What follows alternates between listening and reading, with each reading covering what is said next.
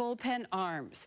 During his pregame media session a little over an hour ago, manager Aaron Boone announced that Jonathan Loáisiga needs season-ending elbow surgery. It's kind of been, pretty much something every year that's either tripped him up for at sometimes short periods of time, obviously sometimes longer. Hopefully, whatever road he goes down here, this is something that,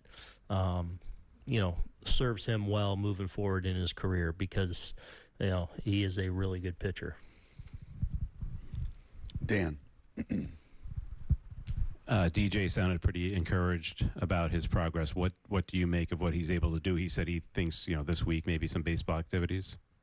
Well, he's doing baseball activities. Yeah, he is encouraged. I think it was important for him to get up here and kind of be around the guys. I know he hit yesterday out on the field, and in my conversation with him, where he let it rip and didn't feel inhibited at all, which is good. It's the bounce back. A little sore today. I think the biggest test is going to be just that side-to-side motion, and not where you're running just straight ahead. He's running straight ahead. It feels like about 90% already.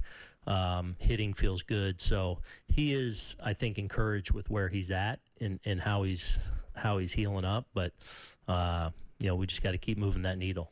Do you know if he needs another scan at some point before he takes whatever the next step might be? I don't know that. I'm sure they will scan it again at some point.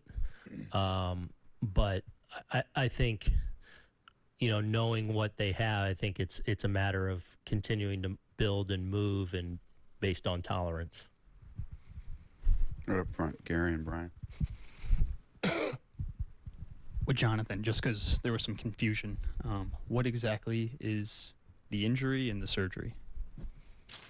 Well, they haven't, fully decided that. I mean, if it's looking like the repair, but once you get in there, you never know for certain.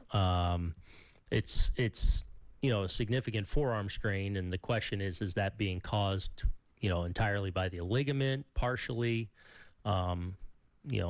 So I think they'll see once they make the final call on what they're going to do, and then once you get in there, what you find as well. He had used UCL and tendon kind of interchangeably, but UCL's the ligament. Is it, just to be clear, is it the UCL that needs to be repaired?